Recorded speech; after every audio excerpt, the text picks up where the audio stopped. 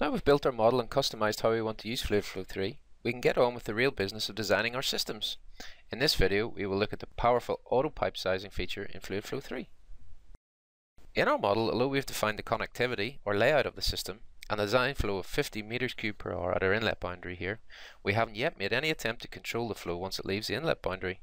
As flow distribution is governed by the system resistance, and flow tends to take the easiest path, we can see that in its current state the majority of our flow is delivered to the first outlet, and continues to drop off as we move along the header. To address this, we need to implement measures to control our flow to each of the outlets, and the first step in that process is sizing the pipes accordingly. To do that, I'm going to change the model a little bit. Let's assume that each offtake requires the same flow. I'm going to select all our pressure boundaries to have known flows and right click and change the component.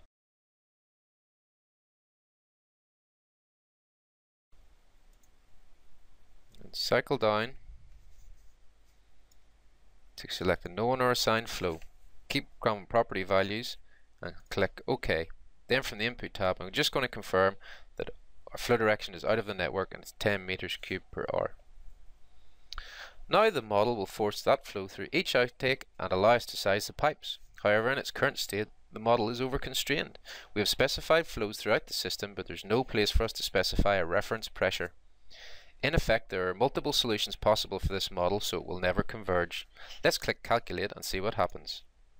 You can see immediately we get a calculation error, and if we click on the Messages tab, we see that multiple solutions are possible. So to unconstrain the model, let's change our inlet node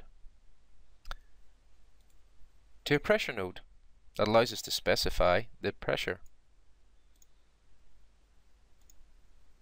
And let's set it to 1.5 atmospheres. The exact value doesn't really matter at this stage. We'll examine system pressure in the next video. At this point, we just want to avoid negative pressures occurring from the system. Before I calculate, I'm going to show some results on the flow sheet. Again, let's multi-select our pipes.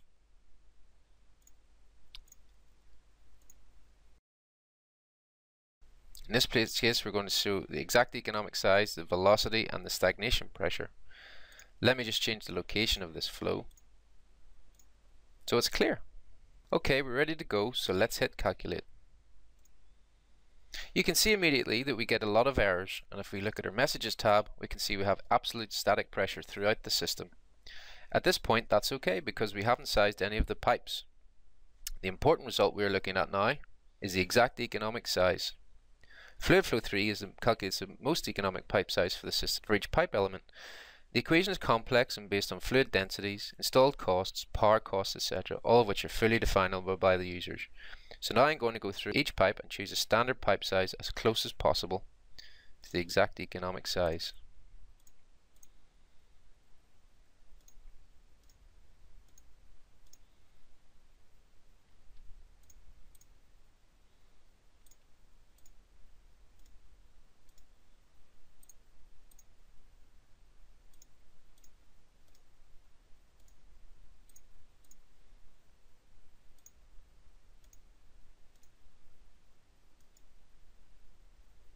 Now we can recalculate.